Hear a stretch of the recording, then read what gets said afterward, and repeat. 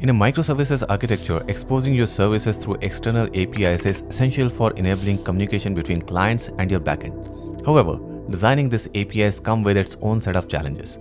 The API gateway pattern is like the front door to your microservices architecture. It acts as a single entry point for all client requests, routing them to the appropriate services, and often handling tasks such as authentication, rate limiting, and caching. In microservices architecture, one might consider allowing clients to directly invoke the services they need. This seems simple at a first glance. However, this approach comes with significant challenges. Imagine you are building an e-commerce application using microservices architecture. Your application might have several services, such as a product service that manages product details like descriptions, prices, and availability. An order service that handles order processing, including your order creation, payment, and shipping. And maybe a customer service that manages customer information, including profiles, addresses, and payment methods. Now, let's say a client like your mobile app or web frontend needs to display a product page that includes product details, customer reviews, and related products. If the client directly interacts with the services, it would need to call the product service to fetch the product details. Then call the customer service to retrieve customer-specific information such as purchase history or personalized recommendation.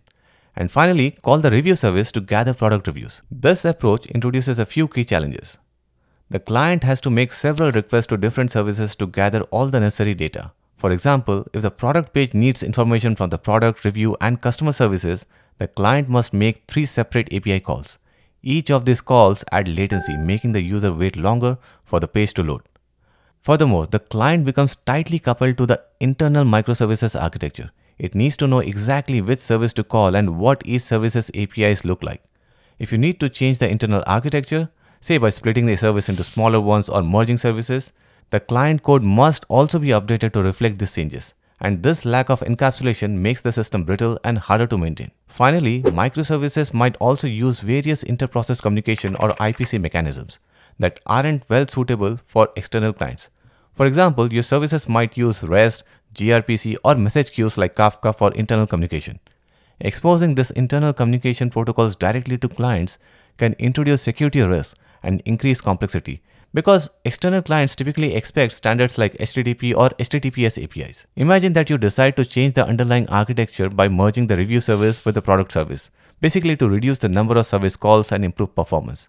With direct client-service interaction, you would now have to update every client application to reflect this change, updating URLs, request formats, and handling the new combined service. Or consider that your services use a binary protocol like gRPC for performance reasons, but your clients only understand RESTful HTTP APIs.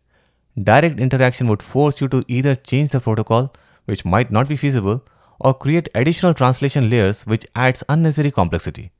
And to address these challenges, there are several API design patterns you can consider. BFF or Backend-for-Frontend pattern creates a dedicated API for each client type, like mobile, web, or desktop. It ensures that each client gets exactly what it needs. But again, managing multiple BFFs can itself become more complex. Proxy pattern acts as a simple pass-through for requests between the client and the backend services. While it's easy to implement, it doesn't really offer much in terms of optimization or customization. In Composite pattern, the API combines responses from multiple services into a single response, and this can reduce the number of client requests but may also introduce coupling between services. Aggregator patterns share similarities with Composite pattern, particularly in their role of reducing client requests by aggregating data from multiple services.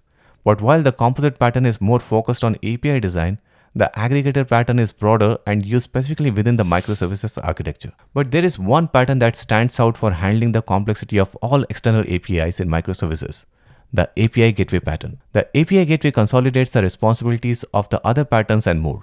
It can transform data formats, aggregate responses from multiple services. It can even enforce security policies handling tasks like authentication and routing. By centralizing these tasks, the API gateway simplifies your microservices architecture, making it more scalable and easier to manage. Now that we understand the value of API gateway, let's talk about how to design and implement one. When designing an API gateway, the first step is to define the responsibilities of the gateway. You need to decide what tasks the gateway will handle, such as request routing, response aggregation, protocol translation, and security enforcement. And next, consider the deployment strategy.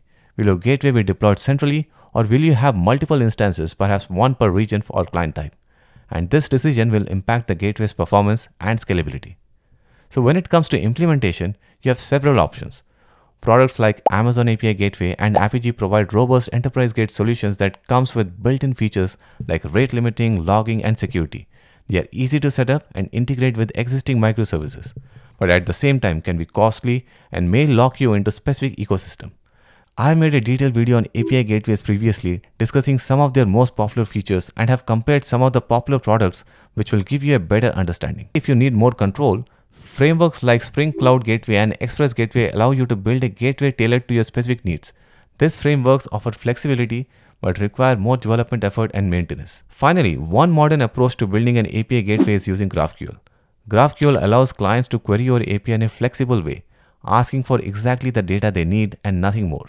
This reduces overfetching and underfetching issues common with REST APIs. You can check out my video on GraphQL here where I explain it from scratch with practical examples and use cases. In a microservices architecture, you can implement GraphQL API that communicates with multiple backend services. The gateway translates GraphQL queries into requests to the appropriate services and then aggregates the results and sends them back to the client. This approach is particularly powerful when dealing with complex data models and client-specific needs. GraphQL's strong type system also helps catch errors early in the development process, improving the reliability of your API. API Gateway Pattern facilitates faster processing, decreases load time, and optimizes resource utilization. In addition, the API Gateway ensures that the client only accesses one service instead of multiple microservices, reducing the risk of DDoS attacks.